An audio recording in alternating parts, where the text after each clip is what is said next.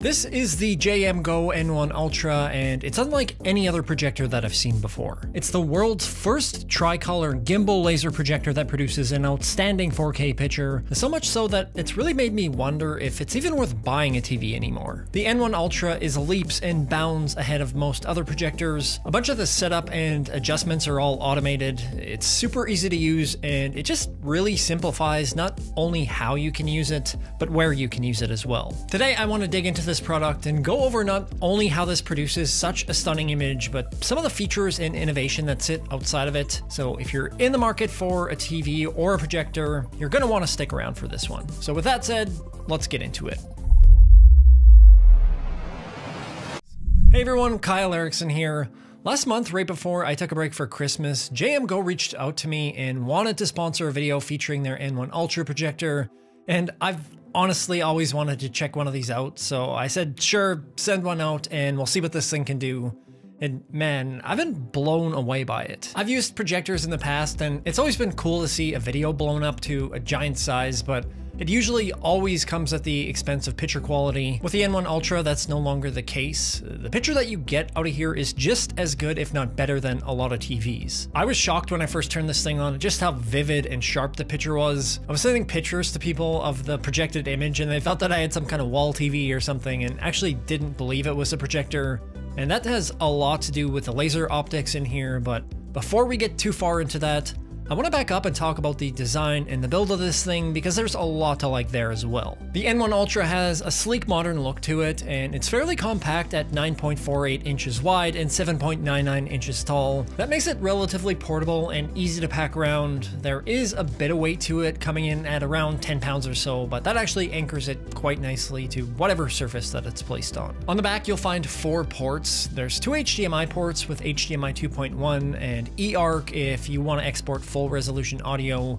There's also a headphone jack and a USB port for hooking up external storage. This has what JMGO calls an integrated gimbal design, where it's able to make 360-degree horizontal and 135-degree vertical rotational adjustments, which gives you a number of possibilities in where you're able to project the image. I can put this on a table or a desk and shine it against a wall or the ceiling, and it just makes it a little bit easier to place and just adds to the overall versatility. The frame of the stand is metal and it feels very sturdy, and in general it just feels like a very well built piece of hardware. Now, the gimbal design is great, but part of what makes it so unique is how the hardware works with the software when you're projecting the image. On older projectors, there was always a lot of manual adjustment necessary to get the image that you wanted, whether that be dialing in the focus or a particular position, but with a free rotation of the N1 Ultra and the algorithms used within the software, will actually automatically adjust the picture and focus it without you having to touch anything, which is a huge time saver. It also has smart eye protection if someone walks in front of the projector, where it'll dim the image so you don't get blasted by the lens, and it's just very well thought out in that regard. Speaking of the software, this runs on Android TV 11, so if any of you have used Android or Google TV, the dashboard will feel very familiar to you. You've got access to pretty much any of the streaming apps that you'd expect, and there's also built-in Wi-Fi 6, so everything you need is basically here. The remote that comes with it is a simple design that's very similar to a Roku or Apple TV remote. You've got your standard navigation wheel and buttons with volume controls, there's menu and settings buttons, and you've also got a Google Assistant button if you like using voice commands. If Android TV just isn't your jam, you can also hook up your Apple TV or whatever other device that you might want to, like a PlayStation or an Xbox, through HDMI.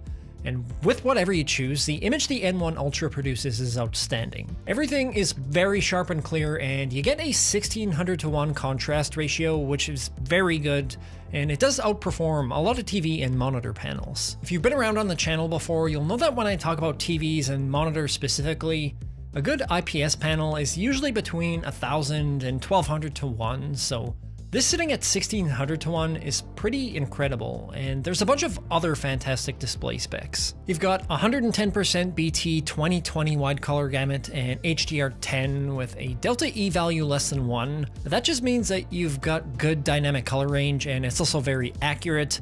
And it gets extremely bright as well with 2200 CVI-A lumens. That's all made possible by the Microstructure Adaptive Laser Control, or MALC triple lens color laser optics. I know that's a bit of a mouthful, but essentially this means you've got a laser for each of the primary colors that sit within an image, and those colors are produced directly from the laser where other laser projectors are not. A standard single beam laser projector needs to be filtered through a color wheel, which makes it less color accurate with worse contrast.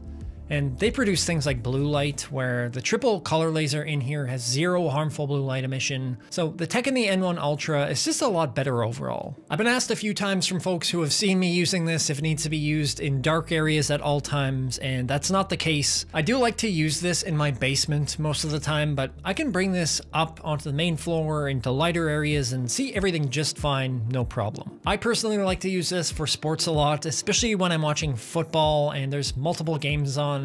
I can have a split screen enabled and have 4 games on the screen at once. I can do that on my TV as well, but the picture just feels a little bit too small where the N1 Ultra is much bigger and more enjoyable.